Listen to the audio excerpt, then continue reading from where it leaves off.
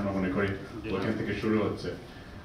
2024 সালে চূড়ান্তভাবে উন্নয়নশীল দেশ হবে বাংলাদেশ। এরপর আরও 3 বছর বাংলাদেশ উন্নত দেশে পণ্য রফতানিতে শুল্কমুক্ত সুবিধা এবং দাতা সংস্থার কাছ থেকে কম সুদে ঋণ পেলেও 2028 সালে বন্ধ হয়ে যাবে এসব সুবিধা।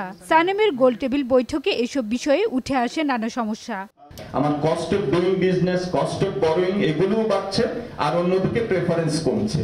তার মানে যেটাকে ওই যে বলে ডাবল হ্যামি, ওরকম একটা ডাবল ট্রাবলের দিকে আমরা একটা যাচ্ছি। ডেমোগ্রাফিক ডিভিডেন্ড কিন্তু আমাদের যে কাঙ্ক্ষিত যে পার ক্যাপিটা ইনকামের প্রবৃদ্ধিতে যেরকম কন্ট্রিবিউট করার কথা, আমরা কিন্তু basically we are losing track, we are getting of track. এবং এই উইন্ডোজ অপরচুনিটি যদি আমরা বন্ধ হয়ে যায়, তাহলে কিন্তু যেটা আমরা সবাই জানি যে demographic dividend can turn into demographic disaster. One is of course climate change. Definitely admitting that the climate is a big issue. Global uncertain trade regime.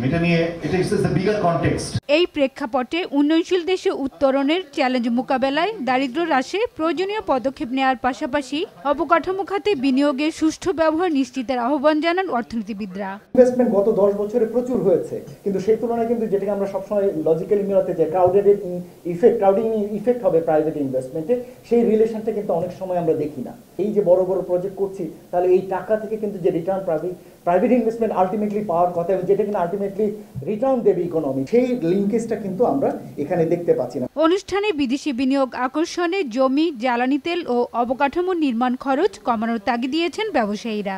50 বছরের লিসে আপনি 100 একর জমি পেতে পাচ্ছেন, প্রতি স্কোয়ার মিটারে আপনি $100 করে দিচ্ছেন। সেটার কম্পারেটিভ কস্ট বাংলাদেশে অলমোস্ট 20 গুণ বেশি। Second cost is construction. সেখানেও Vietnam is at $330 a square meter.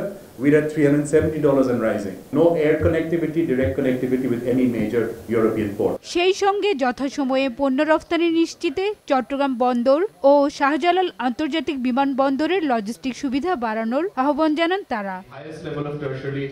হাজারী শিউলি, সময় সংবাদ, ঢাকা।